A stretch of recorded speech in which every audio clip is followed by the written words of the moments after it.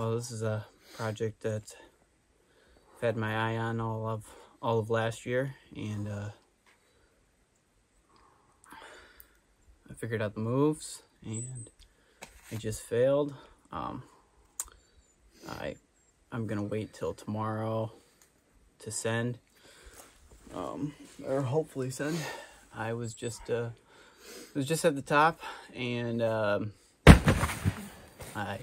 got pretty freaked out, and I'm gonna wait tomorrow until I have a spotter to do the last couple moves, because they're pretty sketchy.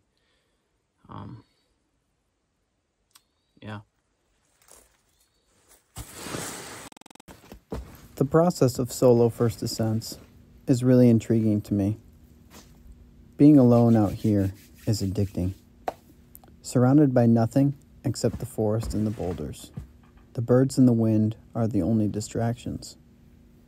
It allows for a unique experience that 99% of climbers will never fully understand, and is something that isn't documented well in climbing. Failure is inherent in climbing. It's a source of growth and lends its hand to desire the prize even more. So when it comes to attempting first ascents, failure is a big part of the process and is enhanced even more when you have nothing else to concentrate on. It's you and the boulder, and you try crazy things to try and connect the moves. For this particular boulder, nothing was obvious about the movement. I tried the upper moves on a rope in 2021, spending a long time figuring out the cryptic sequence. And on this trip, I again went on a rope to remember and rehearse the moves. I started filming when I was figuring out the bottom sequence. I had thought that this was also going to be a bit tricky, but it turned out to be a very simple, if not powerful, sequence. The lower section consists of 3 to 4 moves that are on you from the moment you pull on. For me, this was the last piece of the puzzle to figure out. The starting holds consist of a good left-hand edge and the best part of a bad sloping arete. Because everything relies heavily on the right hand, precise hand moves bump my hand up to an edge that has a 2-finger divot. The next move is probably the hardest. Throwing the heel on the arete isn't so bad, but forces the left foot off of the hold, and your whole body weight is relying on the heel to stay. For me, it was quite finicky. I never knew whether it would stay or not, and about 50% of the time, I'd end up back on the pads. All the sequences felt good to me. I rearranged the pads and moved the camera to a better angle. At this point, I wasn't planning on trying to send the line. My goal was to get the moves dialed and wait for the next day when I had a spotter. As I got more serious and started to give more attempts from the bottom, I reviewed everything from the beta to the landing zone, and everything checked out. I felt good and got this sense that I really wanted to climb this thing right now. Although verging into highball territory and the scary moves up high, I was really calm and got a sense of confidence.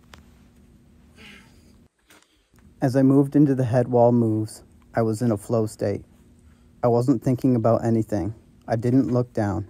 All I did was execute the moves I'd practiced, and suddenly found myself touching the top of the boulder with my left hand.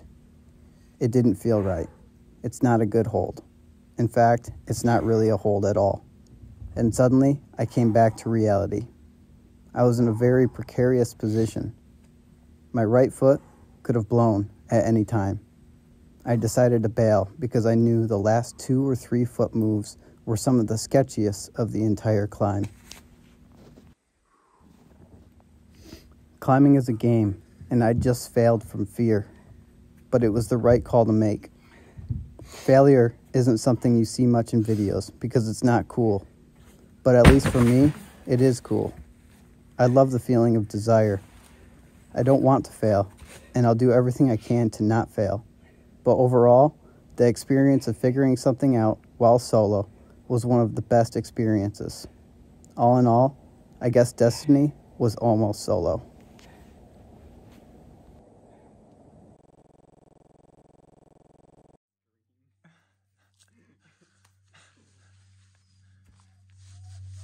you taking video?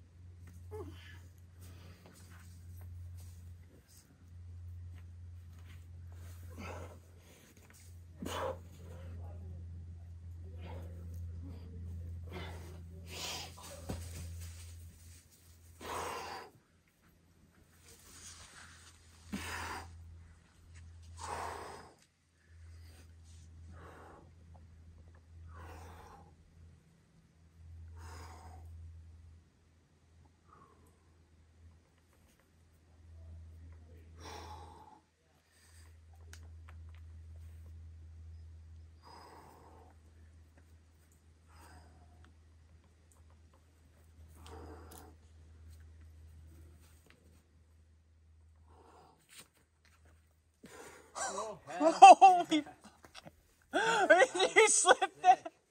Did you slip at the end there? Your hand? You just flip it. You flipped it quick. I just panicked, yeah. I was like, I caught my breath. I was like, oh, fuck. Oh, I wasn't rolling. I just can't.